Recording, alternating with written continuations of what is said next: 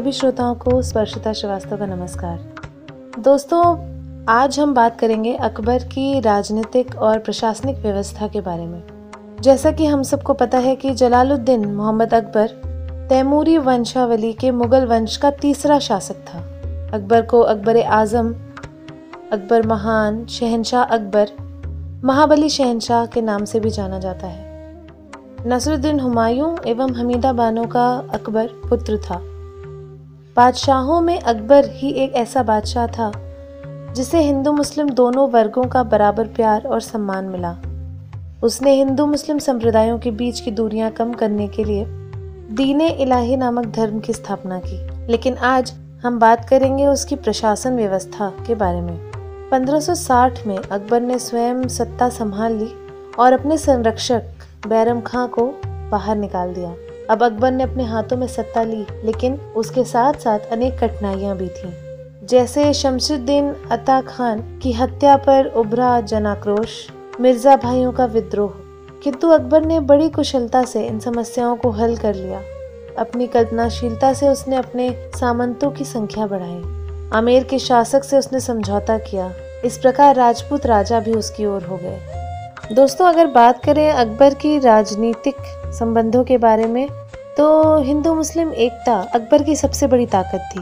आमेर के कछवाहा राजपूत राजा भारमल ने अकबर के दरबार में अपने राज्य संभालने के कुछ समय के बाद ही प्रवेश पाया था। इन्होंने अपनी राजकुमारी हरखाबाई का विवाह अकबर से कराना स्वीकार किया। जोधाबाई विवाहोपरांत मरियम-उज़-ज़मानी कहलाई। उसे राजपूत परिवार ने सदा के लिए त्याग दिया और विवाह के बाद भी वो कभी आमेर वापस नहीं गईं। उन्हें विवाह के बाद आगरा या दिल्ली में कोई महत्वपूर्ण स्थान भी नहीं मिला, बल्कि भरतपुर जिले के एक छोटा सा गांव मिला। उसके पुत्र जहांगीर द्वारा उसके सम्मान में लाहौर में एक मस्जिद बनवाई गई थी। भारमल को अकबर के दरबार में ऊंचा स्थान मिला और उसके बाद उसका पुत्र भगवंत दास और पौत्र मान सिंह भी दरबार के ऊंचे सामंत रहे।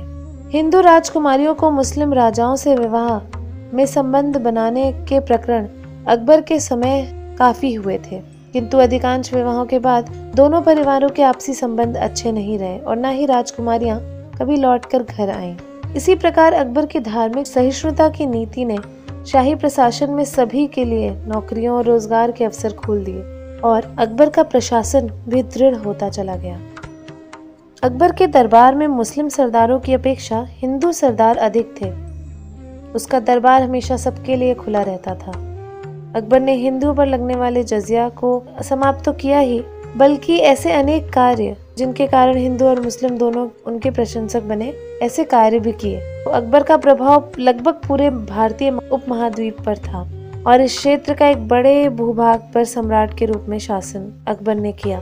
सम्राट के रूप में अकबर ने शक्तिशाली और बहुल हिंदू राजाओं से राजनयिक संबंध बनाए और वहां विवाह किए। अकबर के शासन का प्रभाव देश की कला और संस्कृति पर भी पड़ा। अकबर को भारत के उदार शासकों में गिना जाता है। संपूर्ण मध्यकालीन इतिहास में वो एकमात्र ऐसा मुस्लिम शासक हुए जिन्होंने हिंदू मुस्लिम एकता के महत्व को समझकर एक अखंड भारत निर्माण करने की चेष्टा की। बादशाह अकबर ने अपने आर्थिक बल से विश्व की एक सबसे शक्तिशाली सेना बना खड़ी की, जिसे किसी के लिए भी पराजित करना असंभव था। अकबर ने जो लोग मुस्लिम नहीं थे उनसे कर वसूल करना भी छोड़ दिया और वे ऐसा करने वाले पहले सम्राट थे। इसी प्रकार उसने ईरान से आने वालों को भी बड़ी सहायता दी। भारतीय मुसलमानों को भी उसने अपने कुशल व्यवहार से अपनी ओर कर लिया। धार्मिक सहिष्णुता का उसने एक अनोखा परिचय दिया। हिंदू तीर्थ स्थानों पर लगा कर जजिया हटा लिया। इससे पूरे राज्यवासियों को अनुभव हो गया कि वो एक परिवर्तित नीति अपनाने में सक्षम है। इसके अतिरिक्त उसने जबरदस्ती युद्ध बंदियों का धर्म बदलवाना भी बंद कर दिया। अकबर ने अपने शासनकाल में तांबे, चांदी और सोने की मुद्राएं प्रचलित की। इन मुद्राओं के पृष्ठभाग में सुंदर इस्लामिक छपाई हुआ करती थी। अकबर ने अपने काल की मुद्राओं में कई बदलाव किए। उसने एक खुली टकसाल व्यवस्था की शुरुआत की, जिसके अंदर कोई भी व्यक्ति अगर टकसाल शुल्क देने में सक्षम था तो वह किसी दूसरी मुद्रा अथवा सोने से अकबर की मुद्रा को परिवर्तित करा सकता था। अकबर चाहता था कि उसके पूरे साम्राज्य में समान मुद्रा चले।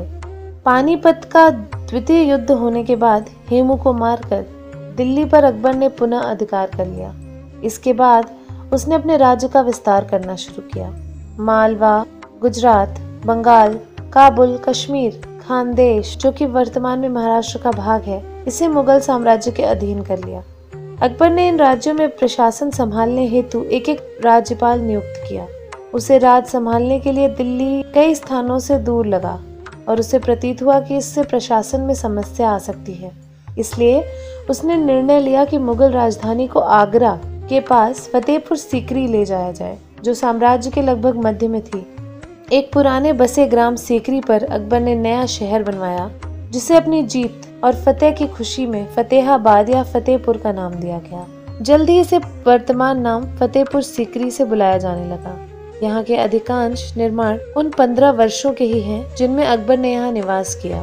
शहर में शाही उद्यान, आरामगाहें, सामंतों व दरबारियों के लिए आवास तथा बच्चों के लिए मदरसे बनवाए गए। शहर के अंदर 2 प्रमुख प्रकार की इमारतें थीं। सेवा इमारतें जैसे कारवानसेरी, टकसाल, निर्माणिया, बड़ा बाजार, और दूसरा शाही भाग जिसमें भारत की सबसे बड़ी सामूहिक मस्जिद है।